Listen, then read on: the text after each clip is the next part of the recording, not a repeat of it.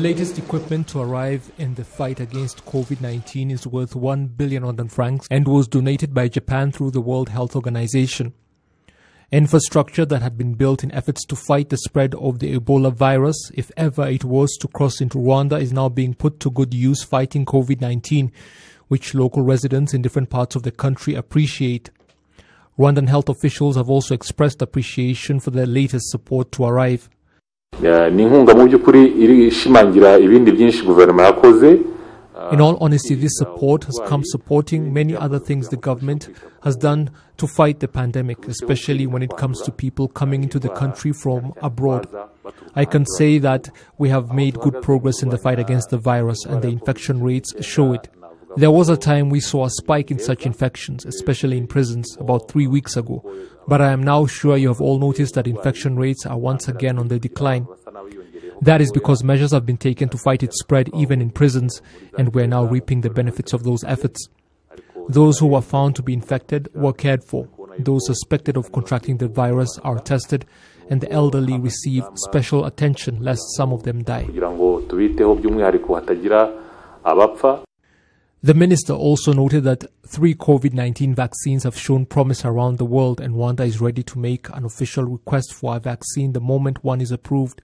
Nibyo turi muri COVAX, turi mu bikorwa bitandukanye harimo gushyikiriza mu buryo buri official cyangwa se mu buryo. It is true that we are part of COVAX and engaged in different activities that include submitting a formal request using the provided forms, with each country explaining what vaccines it needs, the quantity and how they will be used. We intend to fill and send it by the 7th of December. We are also ready to receive the vaccines when they will be available. We have prepared cold storage facilities for them because, as you know, vaccines need that type of storage, with varying degrees of cold depending on the type of vaccine.